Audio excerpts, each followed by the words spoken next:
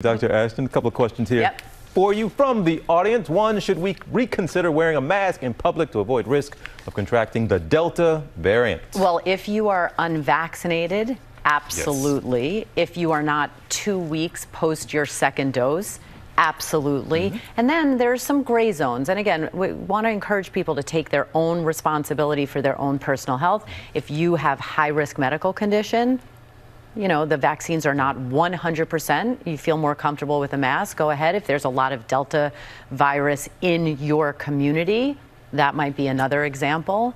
But we heard the CDC director, Dr. Rochelle Walensky, just this morning on Good Morning America say really the recommendations to keep a mask on are for people who are unvaccinated to protect themselves. All right, question 2 here, non-COVID related. What are some good sources of protein on a plant-based diet? Well, this is our life now, right, TJ? Because you and I are primarily plant-based. But to put my nutritionist hat on for a second, people say you can't get enough protein eating plants. That's just not accurate. If plant-based protein, absolutely you can get enough. It does sometimes take a little strategizing. So soy, tofu, legumes, beans, there are some vegetables that have a degree of protein in them. So have fun with it, look it up, and then, you know, experiment and see what you like. But we're doing okay, right? We're not wasting away. And I have a huge tub of the protein powder just in case as a backup in my dressing room as well. That's another option.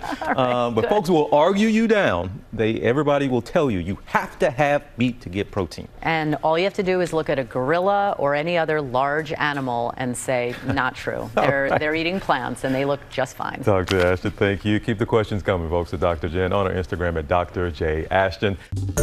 Well, hey there, GMA fans. Robin Roberts here. Thanks for checking out our YouTube channel. Lots of great stuff here. So go on, click the subscribe button right over here to get more of awesome videos and content from GMA every day, anytime. We thank you for watching, and we'll see you in the morning on GMA.